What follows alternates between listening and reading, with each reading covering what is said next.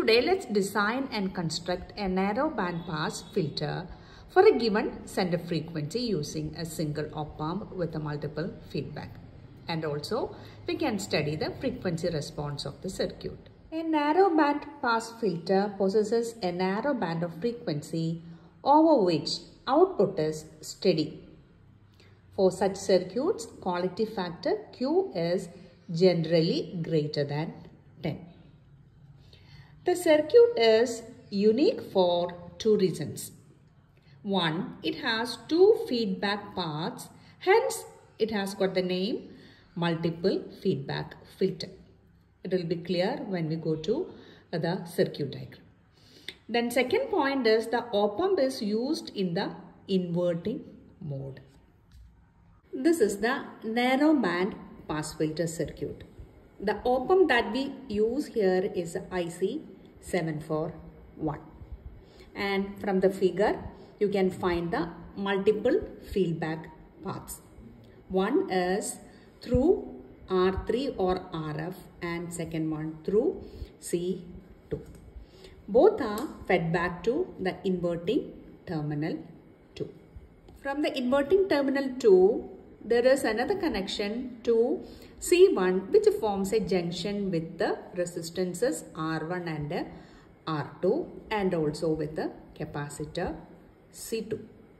Other end of R1 is connected to the frequency source function generator and the other terminal from function generator is grounded.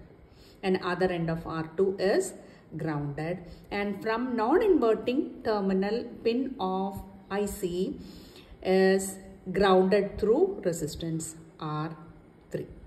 And also we know the pin 4 and 7 are used to provide minus VEE and plus VCC, and output is taken across pin 6 and ground across load resistance RL.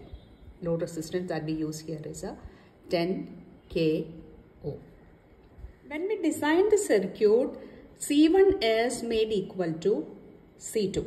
Hence, don't confuse with the positions of C1 and C2. It doesn't make any difference. Generally, narrow band pass filter is designed for specific values of center frequency FC and Q. While we design the circuit, we can determine the values of R1, R2 and R3 using these equations, keeping C1 equal to C2 is equal to C. And also we can choose center frequency FC and AF. Then R1 is equal to Q by 2 pi FC C AF, where AF is a gain and Q is a quality factor. Then R2 is Q by 2 pi FC C into Q square minus AF, where while R3 is equal to Q by pi FC into C. And AF is given by R3 by 2R1. And here IF has to satisfy the condition AF less than 2Q square. In the design of the circuit, we choose the following values, that is C1 is equal to C2 is equal to 0.1 microfarad. AF is taken 10, then F0 or FC, this is both the same, 1 kHz and Q taken as 12. Then substituting these values, we get the value for R1, R2 and R3. R1 is obtained as 68.73 and the standard resistor for this is 68 ohm, and for R1 it is calculated to be 1.9 k ohm. The standard resistance is 2.2 k ohm, which is nearest to it. Then for R3 the nearest standard value is 47, nearest to 38.2 k ohm that we obtained by calculation. Nearest standard resistance is 47 k ohm.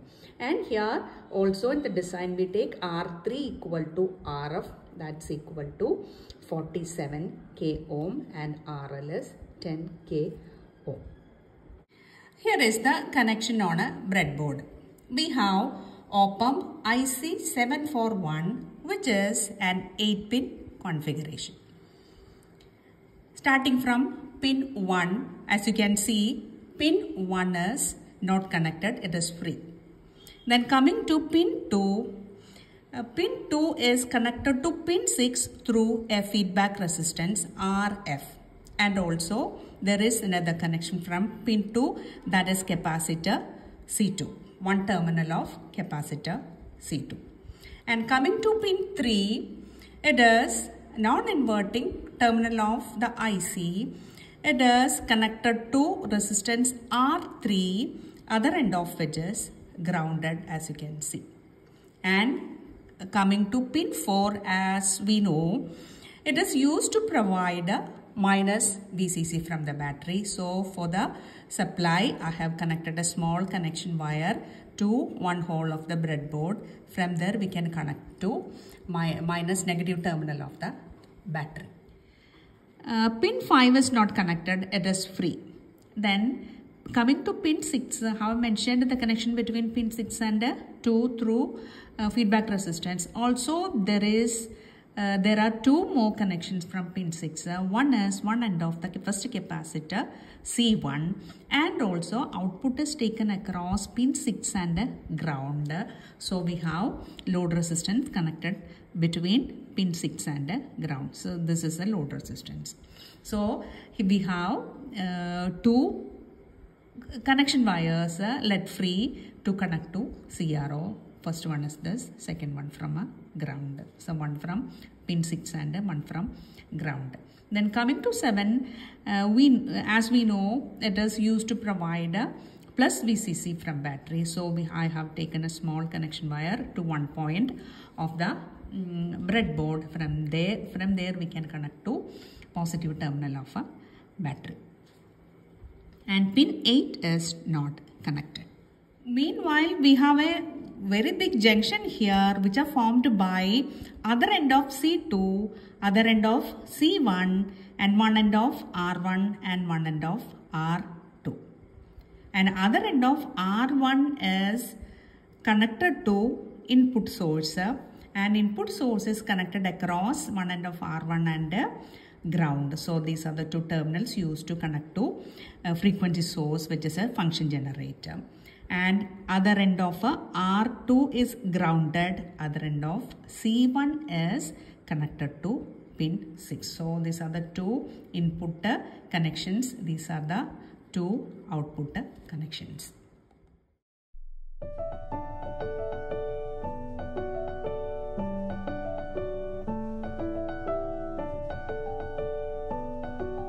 അപ്പോൾ narrow band pass filterന്റെ connections കഴിഞ്ഞു. അതിനു വേണ്ടിയിട്ട് നമുക്ക് power supply 12 volt power supply, input കൊടുക്കാനായിട്ട് function generator, output നമ്മൾ CRL നിന്നാണ് എടുക്കുന്നത്. അപ്പോൾ നമ്മൾ പ്ലസ് VCC, 7ൽ നിന്ന് പ്ലസ് VCC, 4ൽ നിന്ന് മൈനസ് VEE, ഗ്രൗണ്ട് നമ്മൾ എന്താണ് നേരിട്ട് ഗ്രൗണ്ടിലേക്ക് കൊടുത്തിട്ടുണ്ട്.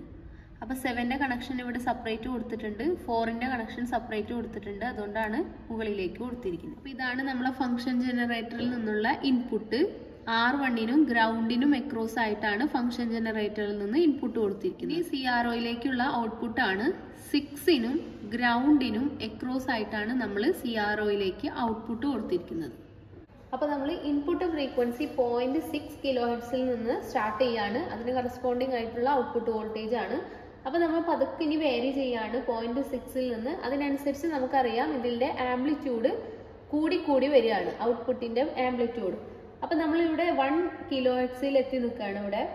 അപ്പോൾ നമ്മൾ ഇൻപുട്ട് ഫ്രീക്വൻസി 1 കിലോഹെർട്സ് എത്തിക്കഴിഞ്ഞാൽ നമ്മൾ സ്ലോലി വേണം ഇൻക്രീസ് ചെയ്യാനായിട്ട്. കാരണം നമുക്ക് അവിടുത്തെ കോൺസ്റ്റന്റ് റീജിയൻ നമുക്ക് കണ്ടുപിടിക്കാനായിട്ട് നമ്മൾ എന്ത് ചെയ്യണം, ഇൻപുട്ട് ഫ്രീക്വൻസി സ്ലോലി 1 കിലോഹെർട്സിന് ശേഷം സ്ലോലി വേരി ചെയ്യാം.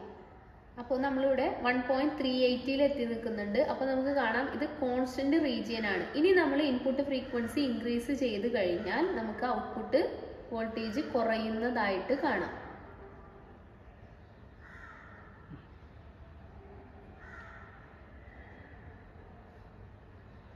നമ്മൾ സ്റ്റാർട്ട് ചെയ്തപ്പോൾ ഇൻപുട്ട് ഫ്രീക്വൻസി 0.6ൽ നിന്നാണ് തുടങ്ങിയത്. 0.6ന് കറസ്പോണ്ടിങ് ആയിട്ട് നമുക്ക് 4 വോൾട്ടേജ് ആണ് നമുക്ക് കിട്ടിയത് ഔട്ട്പുട്ട്. അപ്പോൾ ലാസ്റ്റിൽ നമ്മൾ എന്ത് ചെയ്യാണ്, എത്തി നിൽക്കേണ്ടതും 4 വോൾട്ടേജിൽ തന്നെയാണ്.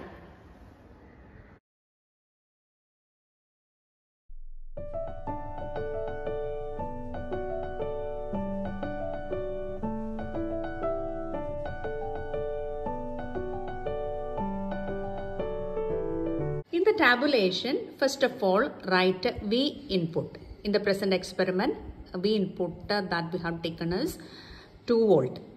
And in the tabular column, first column records frequency. We started from 600 Hertz and then increased to 700 and like that. So record in order in the first column. Then take log of frequency, find log of frequency and record the second column. Then third column records output voltage that you measure from CRO. And fourth column records gain using the formula V output by V input. Then last column records gain in dB using the formula 20 log AF. Since we have a wide band of frequency ranging from 600 to 2000, nearly 2000, it is better to plot gain in dB versus log of graph. This is the shape of a gain in dB versus log of graph. Log of is plotted along x-axis and gain in dB along y-axis.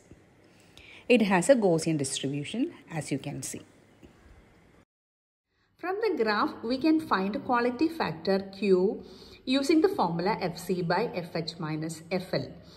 Where Fc is the center frequency, Fh and Fl are high and low frequencies obtained from graph. Thus, subtract 3 dB from maximum value of gain. So this line represents maximum value of gain and subtract 3 dB and we arrive at this point and draw a line parallel to x-axis which intersects the graph at 2 points A and B. And again draw lines parallel to y-axis from A and B which cuts x-axis at 2 points. The A represents, the line from A represents F, L and that from B represents FH. High frequency and low frequency and high frequency respectively. Middle of these 2 points represent FC. Antilog of these points FL, FH and FC on the x-axis gives the value of frequencies representing low frequency, high frequency and center frequency. Substituting these, we get a quality factor. So you don't have to copy down these values. Just take your own readings and do tabulations and do your own calculations to find the quality factor. Now we have the value for Q from the graph. And from the expression for R1, substituting this Q, we get the practical value of AF as using the formula Q by 2 pi F C R1. Finally, the result is a narrow band pass filter is constructed and frequency response curve has been studied. And also record theoretical and practical values of FC, Q factor and AF.